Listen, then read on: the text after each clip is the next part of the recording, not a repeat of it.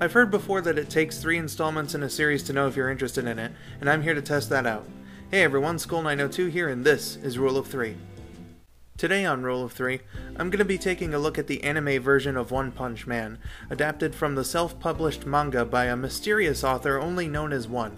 The original manga, distributed as a webcomic, was started in 2009. It was then adapted into a mainstream manga in 2012, and the anime started airing in 2015. The English dub is produced by Viz Media. Of course, like MHA, I am only looking into the anime, so I won't be able to compare it to the other 2 versions of the story. Let's begin. Right off the bat, this show looks pretty nice.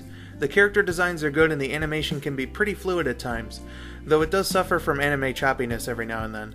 It's got some pretty decent background music, as well as very good opening and closing themes. We don't get to see too many of the regular characters in the first 3 episodes, but what we get from the English cast, in my opinion, sounded pretty good. Genos sounds a little generic, but considering his character, I can forgive it. To be perfectly honest, I'm a little iffy on the writing. The show has good humor most of the time, but when it comes to the actual plots, I don't know. The amount of destruction raises some questions, but as a guy who likes Power Rangers, I know I probably shouldn't be the one asking them. I also felt it a little weird how much concern Saitama had toward Genos just before the climax of episode 3, right after having clearly been annoyed with him that same morning.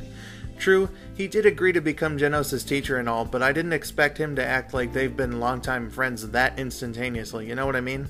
There also seems to be a thing with a bunch of setup and little payoff in this show. For instance, when Saitama and Genos are about to infiltrate the House of Evolution, Genos and his clones talk about readying their traps on all 8 floors before they can get to the basement, and then Genos just destroys the place from the outside. I know it's a joke, but I think the 2 blowing through the place could have made for a cool sequence. Saitama even lampshades this. Not to mention, I think the House of Evolution had potential as a season-long story arc, but alas, it was done after 2 episodes. That being said, I do like Saitama and Genos' characters. I think they both play their roles well and have an interesting contrast. With Saitama's laid-back nature and Genos' eagerly willing to learn and improve, I believe it could make for a good dynamic.